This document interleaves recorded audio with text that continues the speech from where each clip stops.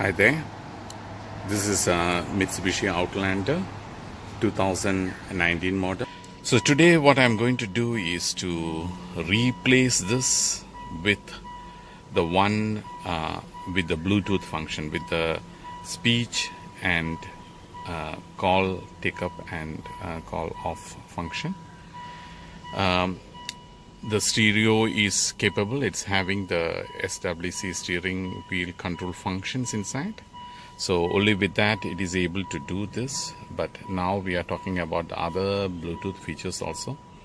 You are able to buy the Bluetooth version from this one. I bought from Aliexpress. It's duplicate, but then you could see it's ditto the same. There's no difference. Before I change this, let me show you the capability inside the system, so that we can set it up. So here I go to user interface. So inside user interface you could see this steering remote controller. Okay, you see here, these are the functions which are available. Oh, my screensaver actually is not showing that properly. So the first one here is basically the volume up, then volume down. You can see the next button, fast forward and backward. Then the below are more showing on the source. This one is the source button, which is this mode. It is now put to this mode, and then see the three buttons there: the speech button, the call pickup, and call off. So I just want to change this to set to navigation. So I'm just selecting the navigation. You have a lot of functions here. You can even set to any of these, radio, whatever you want. Okay, so now let's go into the installation. This, when I bought from AliExpress, it came with a wiring. So this wiring is also the same wiring as the one which is in original. But then this comes with wiring because it is together with cruise as well as this one, So that's why you can see two green ports here, even if they keep. So this is basically for those vehicles which does not even have these. That means just comes with this and doesn't have this wiring at all. So that is when you should be using here. If you already have something, then you don't have to, this type of, at least this basic feature, then you don't have to use the wiring which they keep. So there's only one particular connection here, that is this one, the one I told you, the green port which goes inside here. The rest, it's nothing, it's just one screw behind. The screw is below. So later I will show you the screw, how to take it out. Okay, I've seen many videos saying that before you dismantle this or take this portion out or anything to do with your steering, you have to be very careful of the airbag. It may explode. I was a bit puzzled, so I have done more research on this to see whether it is true or not. And because the very first time when I removed, I just took a chance. I didn't even unplug the battery. I just directly removed it, thinking that airbag should not be exploded just like that, Then when you bang the car, when you bang the steering and all, it should explode, right? So basically for this removal, you don't have to disable, this is what I feel, you don't have to disable the battery if you think airbag is going to explode, unless you are touching any of these components, any of this area behind this, but now it's purely this one, so there shouldn't be anything, any problem. You can directly go into changing this. Okay, what all tools you need in order to take this out? Basically you just need two tools. One is just a cross screwdriver, and this thing, you know, I mean, you should just behind this controller, underneath this controller is the screw which we need to take out. So let me show you. So after we have put the steering in this position, it's easily visible.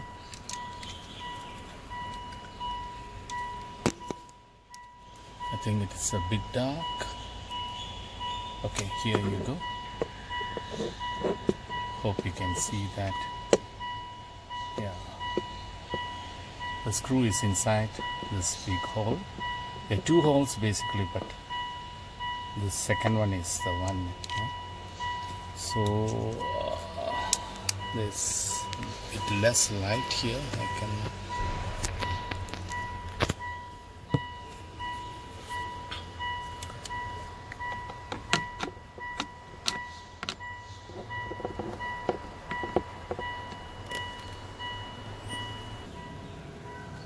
so it's after removing the screw already, you can see there's a gap coming up. So basically you just need to pull this out.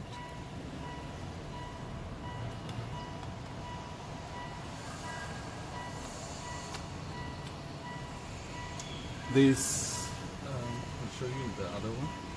There are this tool which is actually holding, so it's like a clip, you know. You need to take it out. That is the only lock here, so that is the thing which is actually holding this screw.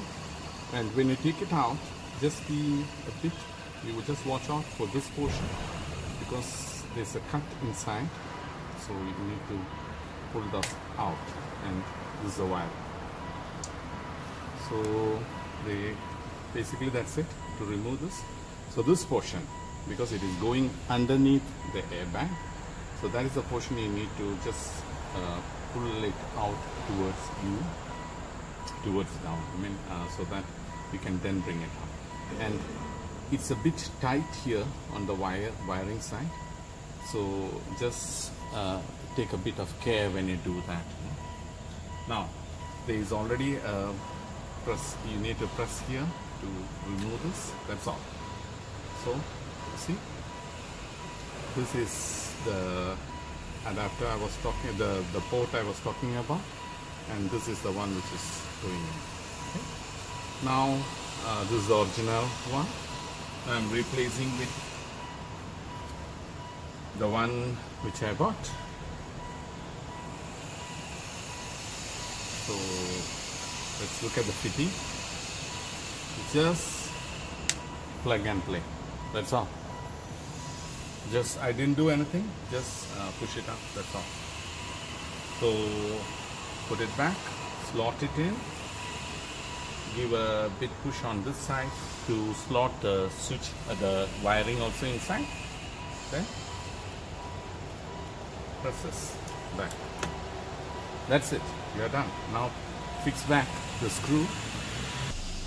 Okay, let's see whether it is already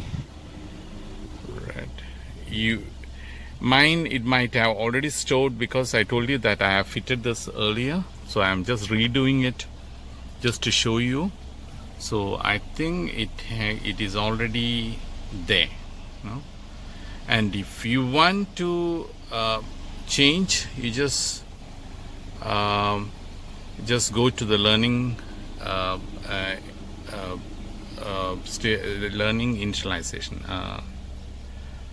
learning initialization, then you can actually set one by one by pressing here and this one, no? So that is how it learns what to be set to which control, you know, what to map. It's basically doing a mapping. So here mine is already the changes I have done, and let me test. So this one is a source. I need to go back from here. Okay, so source, it keeps on changing. That's okay. Maybe from here to be better. Okay, I just want to put, maybe I'll switch on the CD player first.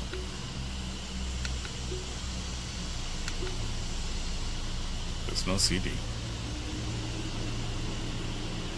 Ah, yeah, it's coming up. So let me put the volume up. Yes. Volume down. Volume up, volume down. Skip. Next one. Yes. Back. Yes, it's functioning. I'm using the fast forward. Yes. Okay, now it's the time to do the call functioning, the speech function. Let's see whether it will bring up. I don't know whether my camera will be switched off because it activates my. So it's working fine. Since I'm using my phone to record, that's why it's going off when I switch on this. But then it is activating the speech control. So you can see here also it when I click the speech control, it's saying, you know, please speak into the microphone. Then also the phone pickup and stop. This also is working fine. Just now I tested. Okay, so you also can try. This is a good feature, you know. I mean, usually this feature is good so that you don't have to take your eyes away from the front. Once you by heart this 3 switch, then it is very comfortable to pick up the phone as well as to navigate, dial whatever number it is, you know. So it's basically giving the instruction to the phone. The speech button is mapped to the speech control here in the steering settings. Going to that steering remote control, you could see that it is mapped to the speech control. So I just want to change this to set to navigation. So I'm using, just selecting the navigation. You have a lot of functions here. You can even set to any of these, you know, radio, whatever you want. So since we'll be quite often using this navigation, then change completed. So that's all. This will bring to navigation. Yeah. So that's all for today. Thank you very much, and hope I'll be able to come up with another video just to show with the camera option. But I need to first install the camera in this. I'm actually trying to install the 360-degree view camera. So I'm thinking that once I install that, if I'm using up that camera function, I need to see whether it is activating one more feature inside this steering wheel control, so that I can trigger that and map it to the one with the camera side. That's all for today. Thanks for watching. Anything for me to improve on what I have seen, or any shortcut method, you know, share with me, put it in the comment area, so that I also can learn. I mean, I'm not a specialist on this. By profession I'm in IT, but I just do this as a hobby, so thought of sharing with you all also. So thank you very much, and have a good day.